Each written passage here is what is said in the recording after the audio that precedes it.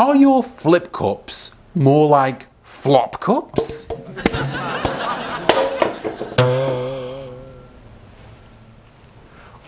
Are your wrecked rings just, well, wrecked? Well, we have the solution for you. And that's the Fluid Art Experience. Here in Dallas, Texas, on November the 12th and November the 13th, you have the opportunity to be live and in person with one of your 5 favorite YouTube artists. Come learn some tips, techniques, and everything you need to know to replicate some beautiful art. You'll be taking away art with you, and you also have the opportunity to come and join us at a Texan barbecue and a question and answer session. So why don't you go and log on right now at www.fluidartexperience.com and see what all the fun is about. We'll hopefully see you soon. Hello everyone. Hey guys. And welcome to a very special episode of Masse Art Studios. I'm Lee. I'm Jeremy. And today we are double Dutch pouring. We are. We are. So one of the techniques that we're going to be showcasing at the Fluid Art Experience, which is this week by the way, Friday and Saturday, craziness. In the Masse Art Studio classes we're doing paint grenades and leaky cups and dustpan ring pours and Dutch pours. And Dutch pours. So we're going to show you a couple of really funky fun Dutch pours here on the channel, using different colour bases but the same colours, yes, to create 2 different kind of compositions. Yes, exactly. And I'm sure we'll do different compositions on the canvas. Yes. Because we always do. So please come and watch us pour some funky Dutch pours.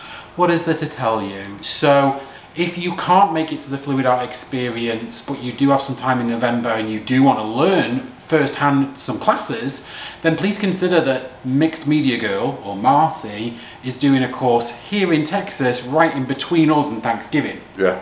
So she's not only doing a painting tutorial, she's also doing the art of business, or the business of art. So you can learn all about SEO and marketing and how to sell paintings and set up websites and stuff.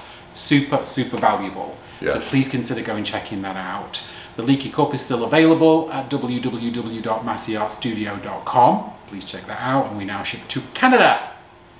That is it. That's amazing. There's no point in us telling you about the Fluid Art Experience because there's only 3 days left before the event. So if you haven't already booked, you're probably a little too late. But let's get to pouring some really wonderful Dutch pours instead. Yes, let's get to the table. We'll see you at the table. Hey guys, it's Jeremy here, and I'm super excited about this Dutch pour that we're doing today. You are? I can't remember the last time you did one. It's a long time ago. A long time ago, and I'm really excited about it. I have a 14 by 18 inch canvas. I love this size canvas. I do love this size canvas. It's great. It has been taped and pinned on the back. And this is from Jerry's Artorama. It's an edge canvas, so it's an inch and a half deep. They're a good one. This is a really great canvas. I like it. The colors that we're using today are this Permanent Red Violet by Amsterdam. Thank you, sir. You're welcome, sir. I like that one a lot. We have also Olive Green Deep. Ooh. Maybe a little unusual next to that one, but we'll see. Yeah, we'll see. Also, we have the Deco Arts 24 Karat Gold. Thank you. Staple here, Masse Art Studios. We have Turquoise Blue. Ooh, by Amsterdam. We have this Greenish Blue by Amsterdam, which I absolutely love. It's such a nice color. It is. And then we have Pearl Glacier Blue by Arteza. And the only one that isn't there is because we've just used it all. Yes, is the Amsterdam Pearl White. Exactly. Yes. Now you've got it as a base coat and I've got it as an actual colour. So yes, it's going to be used in a couple of different ways. Yes. So we're both Dutch pouring, but we're going to use different base coats. Yes. And I feel that we might actually use different techniques. You think? I think so, we'll see. All right, well, we'll see. I'm going to see what you do and then I'll tell you if mine's a different All right, guys. So I'm going to get to flood my canvas and then we will start pouring. So I'm going to tell you, whilst you do that, people at home, that this is our Dutch pour consistency, which if you've seen episode number 54, which is our recipe episode, that means that this is 50% Floetrol, It's 25% water and it's 25% paint. Now you saw that the majority of these paints are all Amsterdams, which is great when you're doing a Dutch pour because it means the consistencies can all be pretty much very similar. Yeah. Your pearls are normally a little thinner, your metallics are normally a little thinner, but the trick with this pour, and probably 9 out of the 10 pours that you'll do, is that you really need to get the consistencies right. Yes.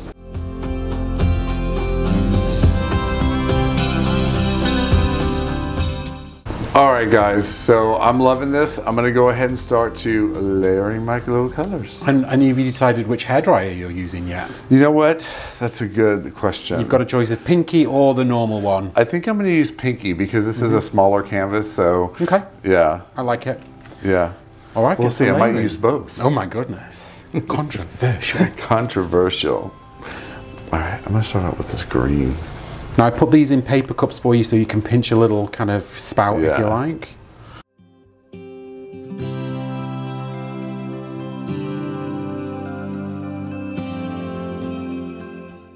Now whenever you and I both do Dutch pours together, I don't put enough paint on and you put too much. We've got to do the Goldilocks and find that just right. I know. I was a little worried about that green, but now I see it next to that blue. I am not worried at all. No.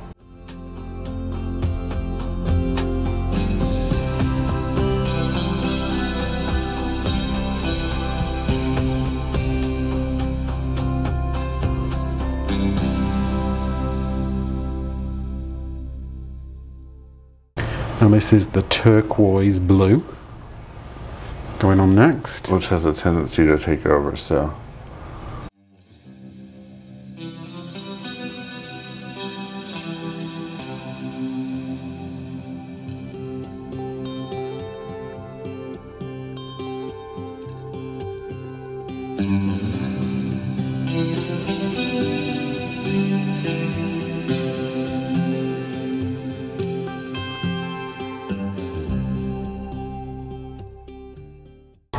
That's the pearl blue by Arteza. Love that glacier. All right, I think I'm done. I think you're done too. I think that's a beautiful thick line of colour there. I think so too. So you're using pinky? Yes. Okay. Yes. All right, I got pinky here. I am ready to do this. Have you thought about how you're going to blow out this wonderful composition? I think I'm going to start right here, go this way, and then come back and go this way with it all the way across. All right, go for it.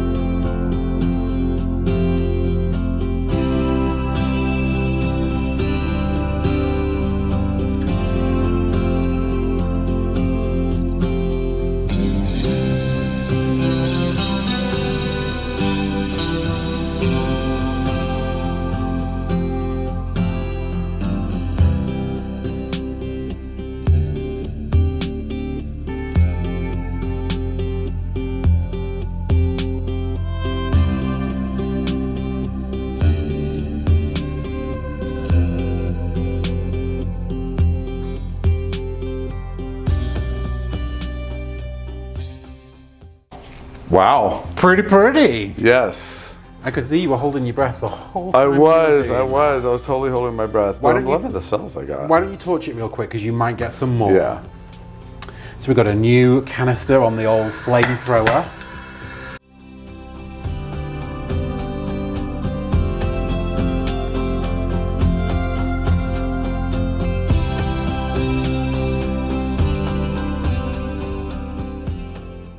Thank you, Mina and HOA, for Torchy. Yes. That lasted us like 7 months. I know. It's great. It lasted forever. I am loving this, you guys. It's pretty. Oh, I think it's great. I'm loving that red that popped up through here. And that green, you can see it like in a couple of places. Like, it's really pretty. It's a really nice, like, khaki olivey green. I like it a lot. It is. You're going to see it a lot more on my pour in a second. Oh my gosh, I just love this. I absolutely love this.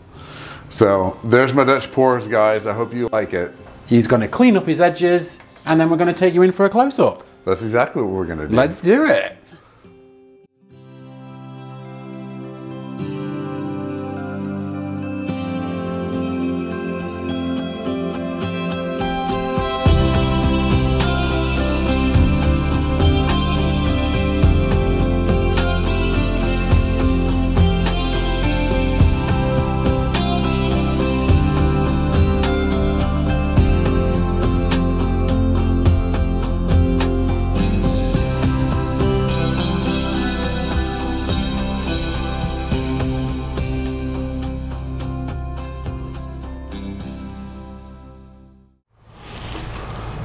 Well, hello, ladles and jelly spoons. Thank you for being here. Imagine finding you at the table. Well, I'm here with you. So I said in Jeremy's pour that you'll see a lot more of the green, and this is why. So I've taken that beautiful Amsterdam dark green, mixed it with a bit of pearl, mixed it with a bit of white, and that's going to be my base coat. So whereas Jeremy did that beautiful pearl white base, I'm going to go for a green base with this one. Do it. I love a multicolour base on a Dutch pour, like that orange one that I did with the gold in it is one of my favourite Dutch pours ever. It sold at a recent auction and it was stunning. But I'm going to use exactly the same colours, and just like with Jeremy, these colours are mixed to the same consistency, which is 50% Floetrol, it is 25% paint, and it's 25% water. So it is a nice runny consistency. Now I am going to, instead of using the spatula, I'm going to pour my paints on here, and then we're going to tilt this one down.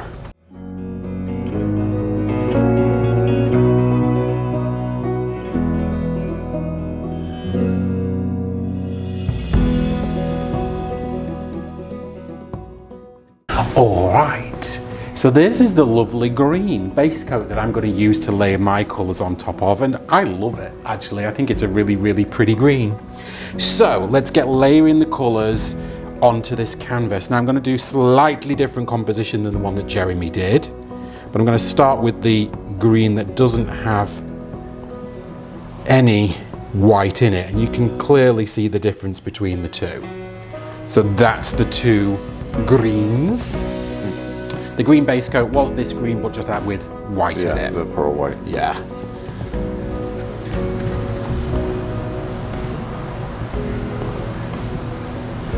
Now some blue.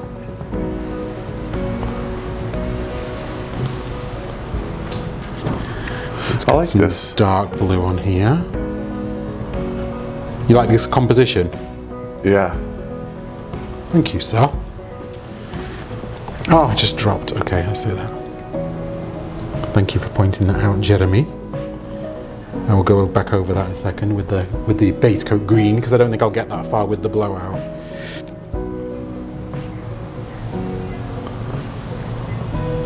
I really like that red. I do too, but I just don't want too much of it. That's what I thought too, but like... But it only came through in pops. Yeah. Oh, so I went over it again. I scared myself that time.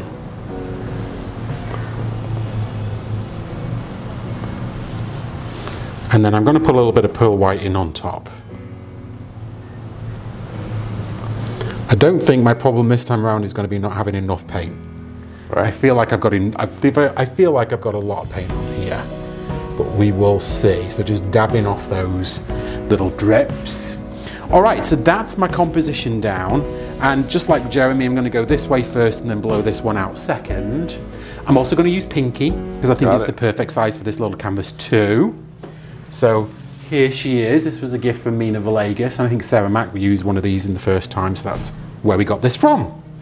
All right, people, let's blow this Dutch pour out.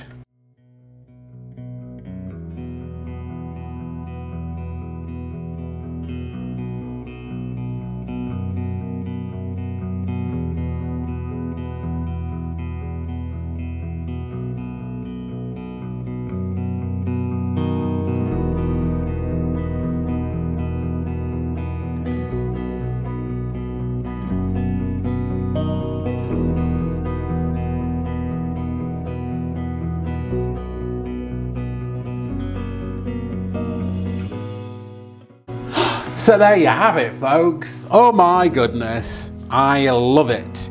Consistency is key with a Dutch pour. That 50% Floetrol, 25% water, 25% paint. For most of the level 2 kind of paints, just works a treat. It's actually Canella Sirocco's original recipe, and I've spoken to her about it many times, and it's worked really well on this pour. I'm not going to futz with this one anymore. I like the way that the gold is selling. I like the way that the petals have kind of, happened through the blowout. So I'm going to keep this one exactly as it is. It's beautiful. These are two real quick little pours, but to what I think is successful Dutch pours. Absolutely. And if you come and see us at the Fluid Art Experience, which is happening this week, this is just one of the techniques that we're going to be showing you in the event. Yes. So I'm also going to scrape my edges, and then I'm going to take you in for a close-up. Thank you, guys.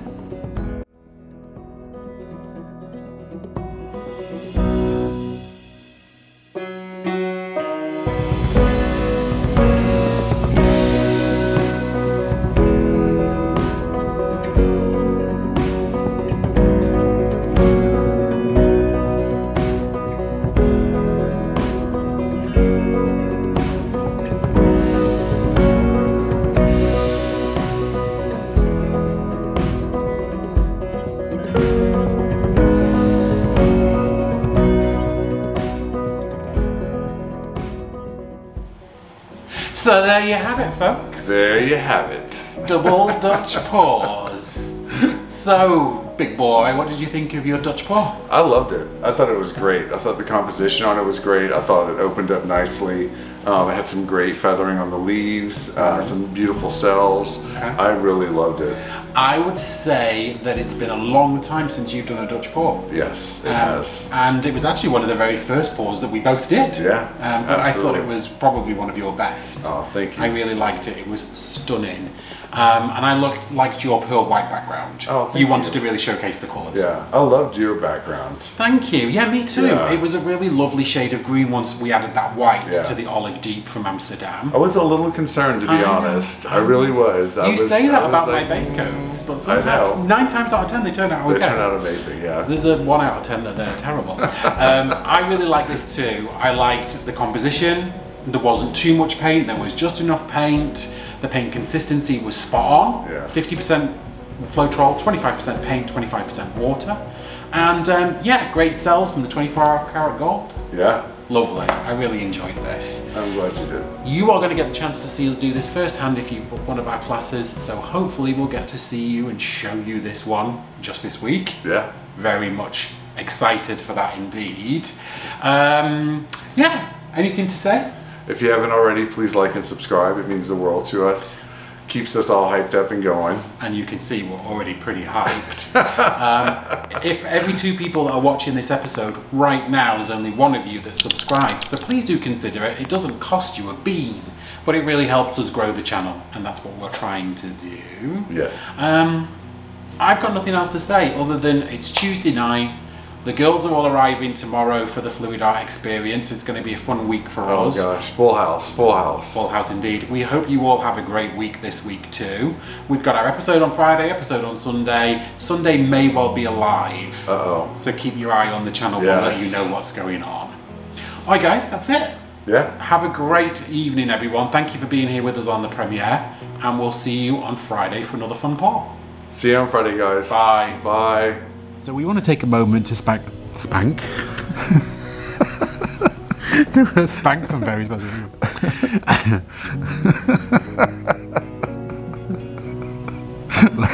We want to take a moment to thank some very special people. Absolutely. And that's our Patreons. So the Patreon account is a very separate account from YouTube, but it allows some very important people the opportunity to get a little bit of a closer look of the studio.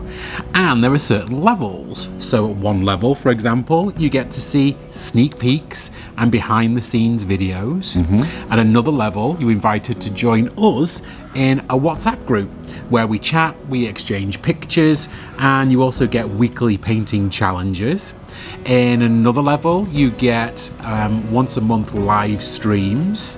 At another level, you get once a month tutorials that are live. Yes. And then at our top tier, the diamond level, you would get to pick the colours and the technique for an episode of Masse Art Studios. And then you get to keep one of the 11 by 14 inch canvases every single month.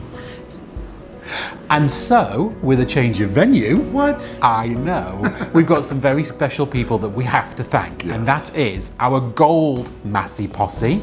That's Trisha West, Jane Klein, Stephanie Hancock, Donna Patterson, Terry Leshner, Gloria Salaki, it's Nate Bright, it's Linda Serien, Crafty Chicken Mom, it's Rebecca Hawes Winters, Patsy Petrilli, it's Tammy Houdsbrook, it's Kelly Stowell, and it's Gillian Barnett. Now with the platinum level, it's Leslie Beaver, Janice and Steve Pittman, Donna Panis, Dana Foxley, Elaine Burton, Susan Shepperson, and Robin Koza. And you all know her, we all love her. At the diamond level, there's only one person, and that is Sparkles. So to you guys and to everyone else whose names that you'll see here listed below, thank you so very much. We absolutely love that you're here with us on this journey, and we're gonna keep pouring. Yes. Thank you guys. Bye guys.